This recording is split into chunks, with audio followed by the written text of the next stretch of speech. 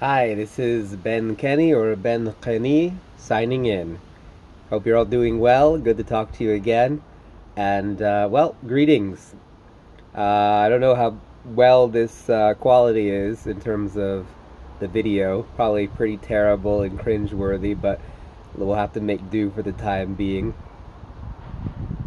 Now, the thing that I wanted to focus on today a little bit is a somewhat well studied or at least well complained about phenomenon within specifically the poetry world and specifically in modern times. There's something about what is called the affected poet's voice when performing poetry that just really grates the ears of many critics and many audience members alike, and also, I should say, fellow poets.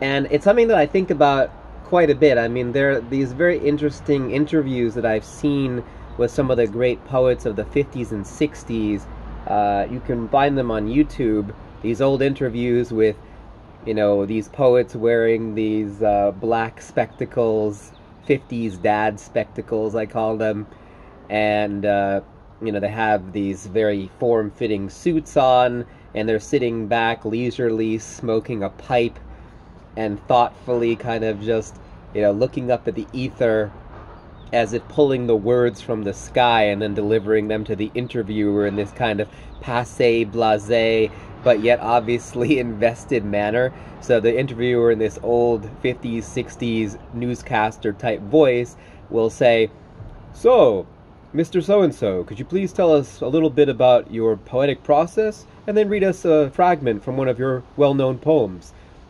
I'm not very good at that, stereotypical newscaster voice of yore, as you can rightly tell.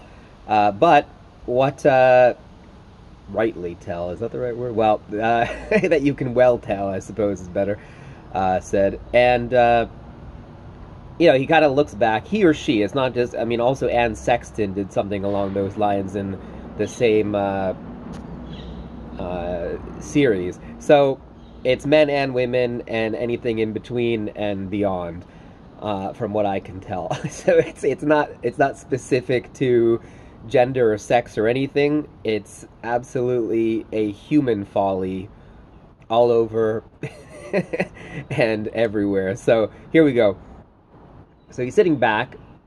The newscaster will say something like, "So, Mr. Wellington," I'm just making that name up. I know of no major poets with the surname Wellington, but let's just suppose we have a Jimmy Wellington, master poet.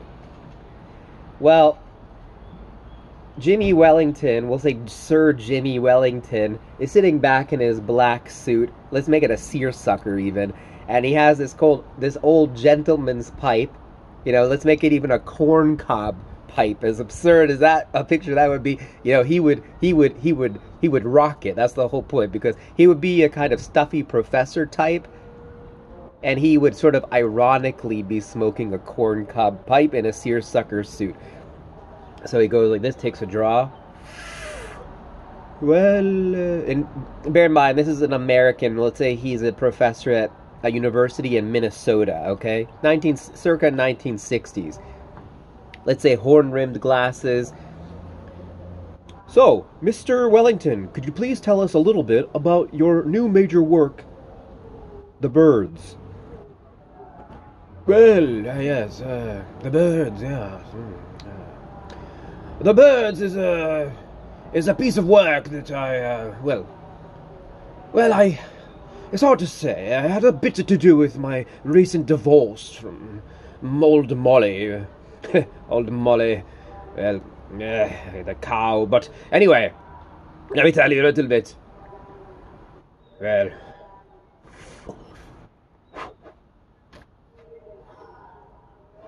yes, a nice ring as of Saturn. Yeah. So I'll read you one of my poems and give you a sense of Molly. Strangely enough, and ironically enough, I call it Molly. Alright, so this poem is called, as you guessed it, Molly. "Rocking upon the boats of evil, rapidly rhapsodizing my rickety old barns of yore, tricking the cows from the shed along the lines of my erratic radiation. I felt absurdly important along the lines of a farmstead in my youth, now an elder in a suit, riding and rifting and ribbling along the river of shame, while wild age by the garrets and the mews of the dens and the dirgy catacombs, were I ever a rebar that you might have removed from my skeletal links. And rather would I have told you, oh Molly, Molly, my greatest feudal fiefdom that I had once found time to annex alive. Oh, Molly, you were the one colony that I laid bare, that I found along the river banks of adulthood, and brought home to the mausoleum of my old age. Oh, Molly. So, I just made that all up now, pretty badly done, improvised, but it gives an idea. Of course, I'm completely going over the top with this rendition, but it's something along those lines. So I've always been fascinated by this sort of like putting on airs with regard to the way that poetry, and even prose for that matter, is read by authors in a public manner. Now, I have observed there are some poets who will speak as they, or I'm sorry, would read poems to their audience as they would speak. And that is a kind of popular-ish manner of reading one's work. But I don't know, it may be minority, because this sort of putting on airs with regard to reading one's poetry, this manner of, what did I call it before? The pretentious poet's voice. I'm not sure if that's what I called it before. Anyway, it's something along those lines. You know what I mean, I'm sure. So now this guy, I gave him like a really bad fake, wannabe dialect British accent.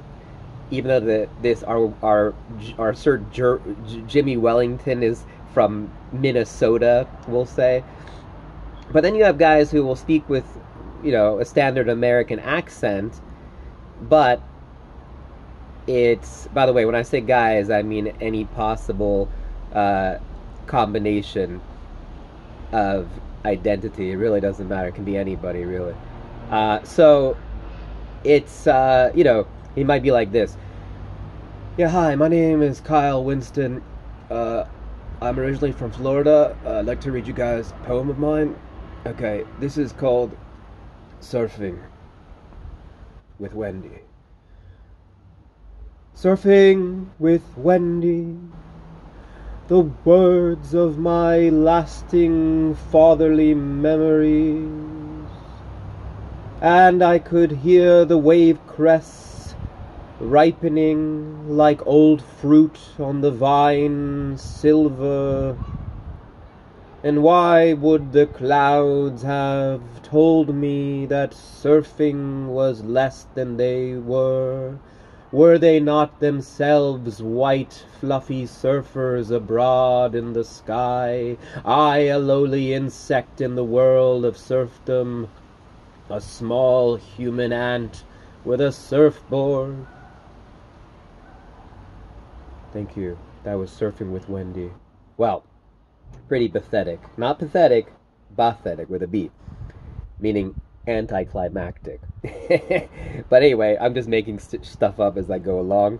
And, well, it's interesting to me. So it's just, you hear these sort of elongated pauses, these fakely thoughtful pauses, these strange kind of drawing out of vowels, and this sort of mumbly, this sort of mumbly,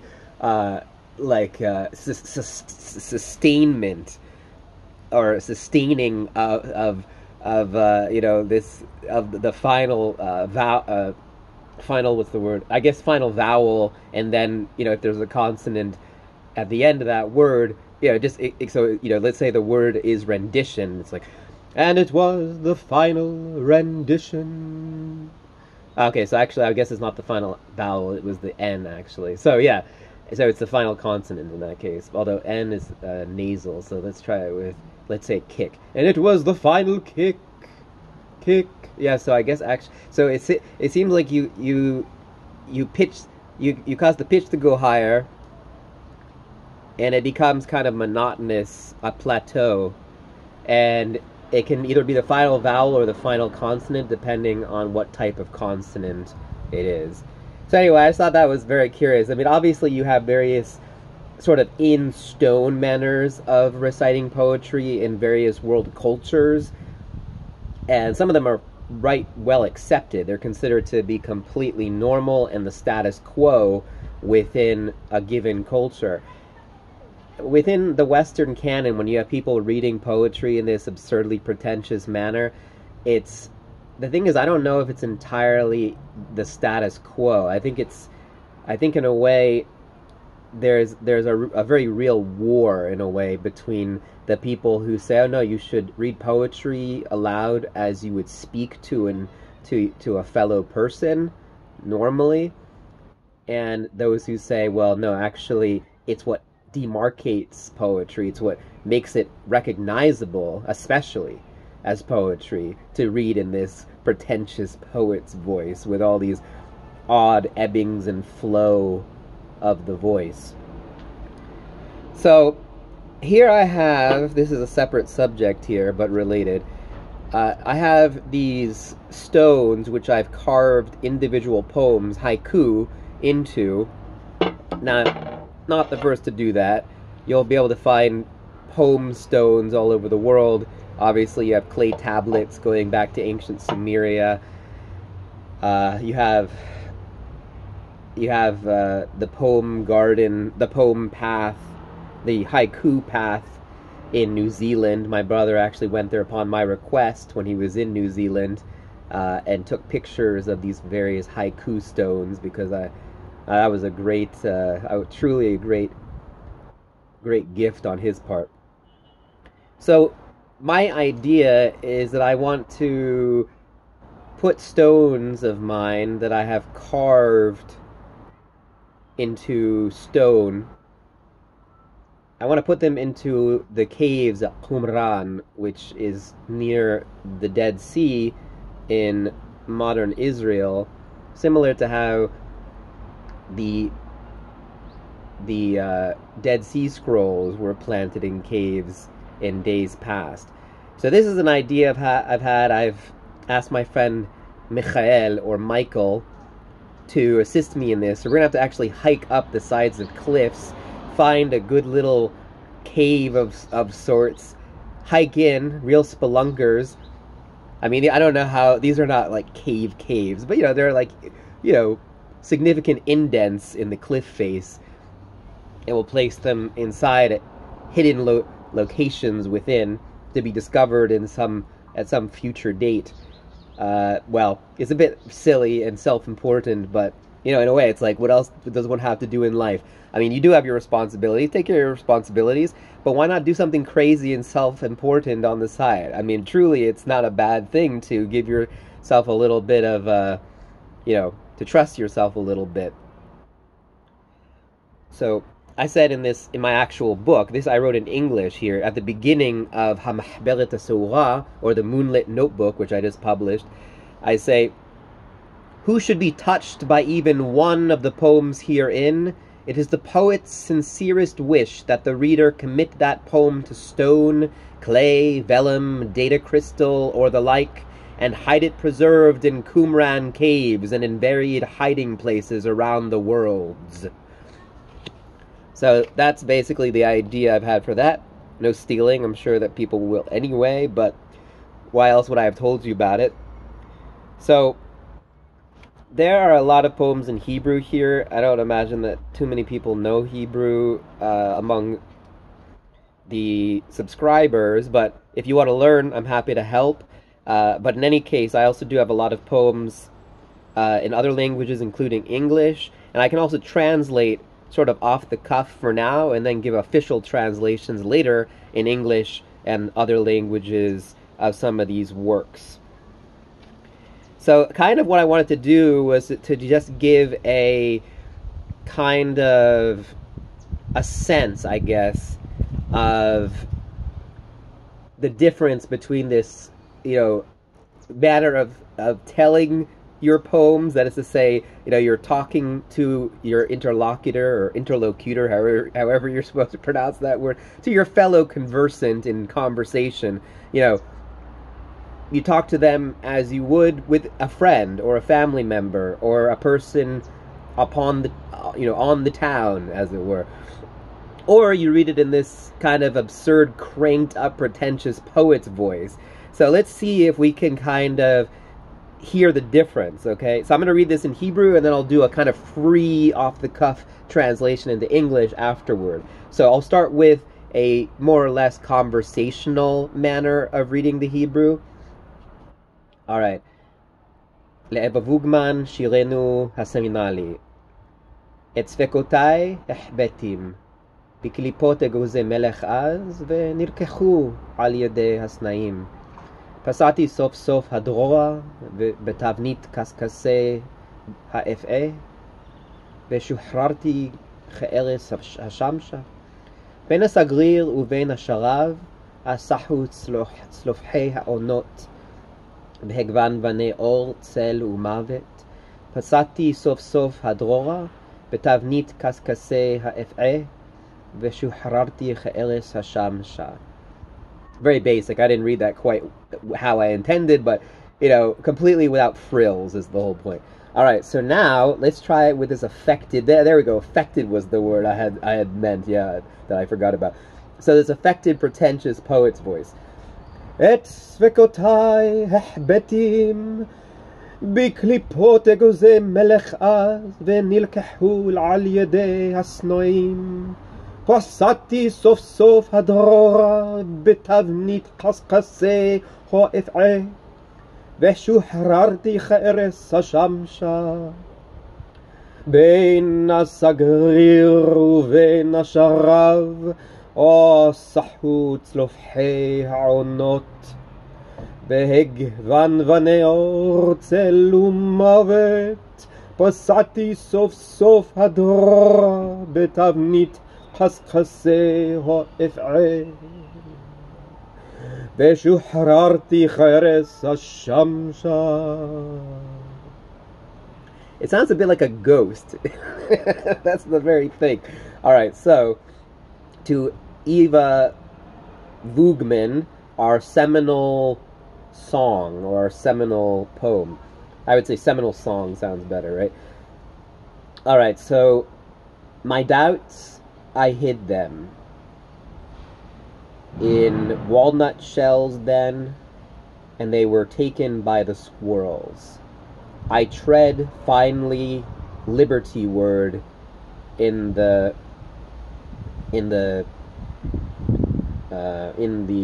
tavnit, in the pattern of the scales of the viper, and I was released like venom sunward.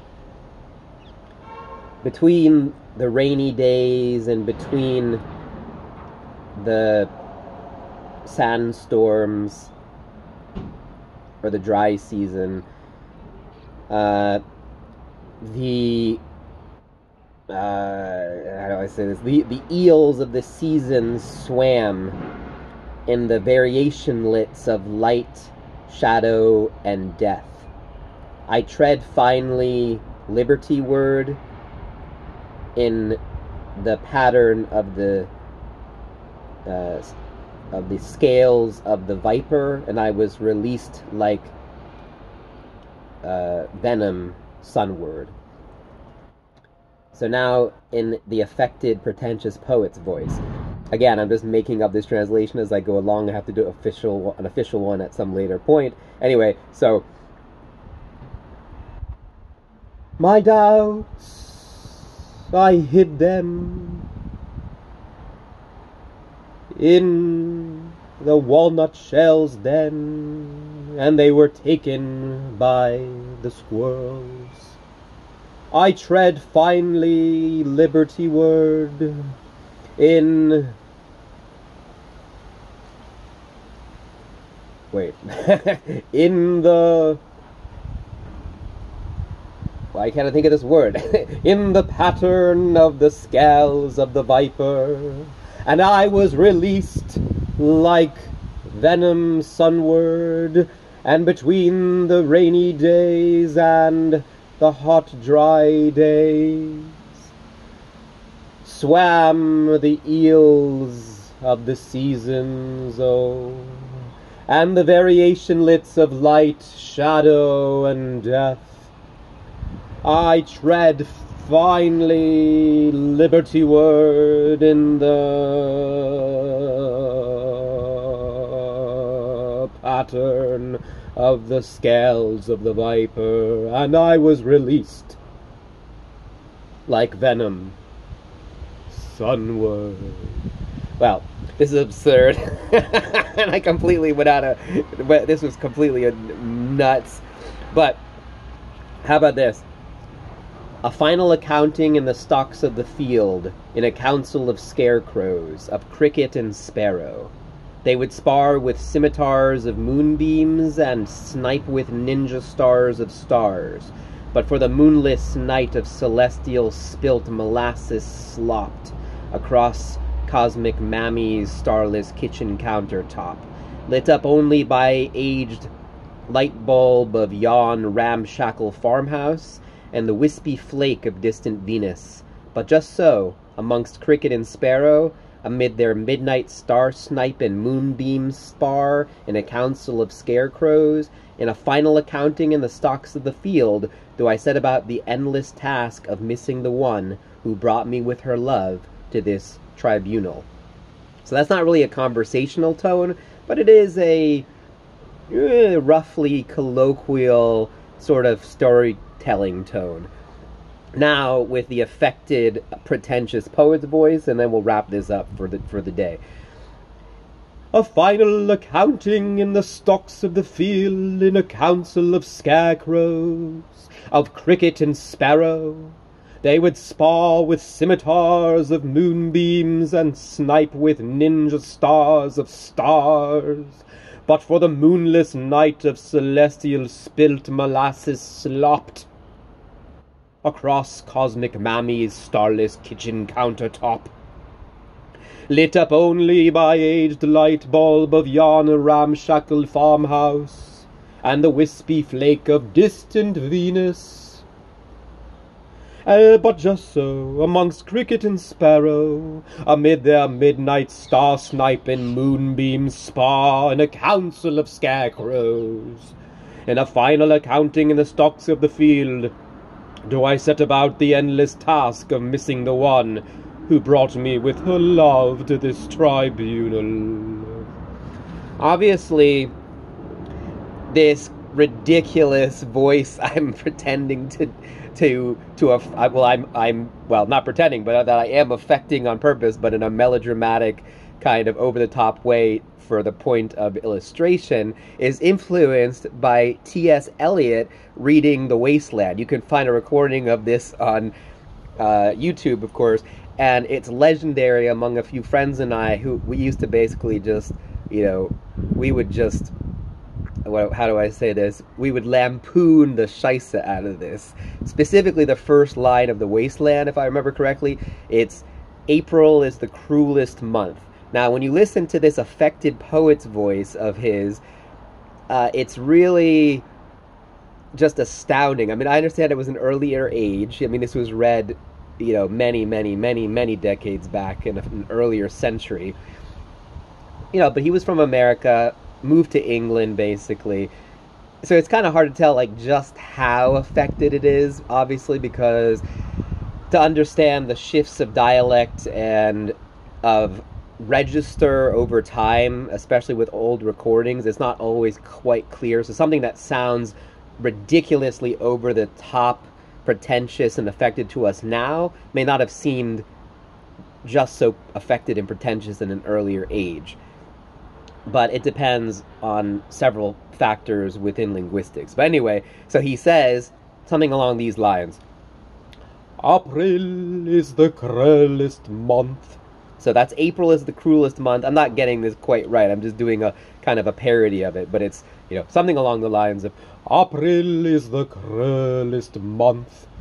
Really, it's just something else. It truly affected me. Now this guy, T.S. Eliot, he was a bit of an anti-Semite, as was Ezra Pound, his sort of cohort in The Lost Generation, among others. And, it's not an uncommon theme, but yet, despite that, I try to, not worry so much about the kind of, the vagaries of people's opinions about others and try to give primacy to the poetry itself. It's not always easy, but you have to try. That's what I feel.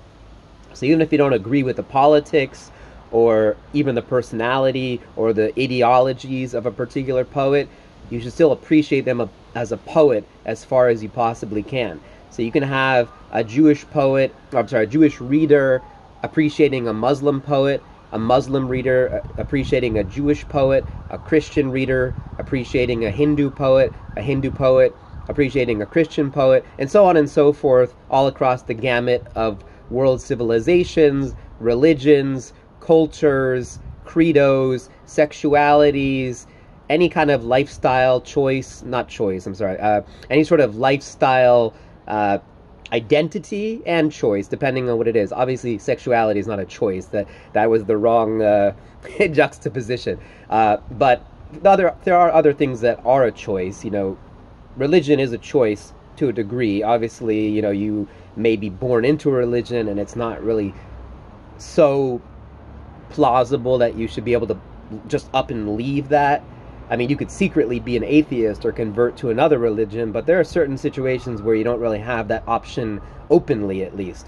Or you could, but it would mean leaving your family behind and moving to another country, for example. It could be risk of death. There are many reasons why people would be averse to that. So it is a choice in a way, but there are many things that are not a choice. Sexuality, who you are born as, in many respects. There are certain neural aspects of a person which you don't choose, but which are part and parcel of who you are. And, you just have to accept that and celebrate it, ultimately. I mean, that's... well, it can be a bit of a problematic thing if you take it to its fully universal conclusion, because, I can talk about a person who suffers from certain clinical illnesses. Should you celebrate that? And there are people who say yes. I mean, this is a very difficult subject, and it's one that we start entering the moral philosophy, and as I'm kind of nervously scratching my eyebrow here, because, this is a really difficult subject. I'm not going into this at the moment, but my point is that regardless of, even if you're dealing with a murderer who wrote a novel, the question is, are you going to boycott the novel because of who that person was? Or are you going to read that novel as art, regardless of who its author was? Now, obviously, the author is part and parcel of what that novel or poem is. Well, okay, so I better go. But that's the general gist of today's talk, and please leave your comments below and let me know what you think.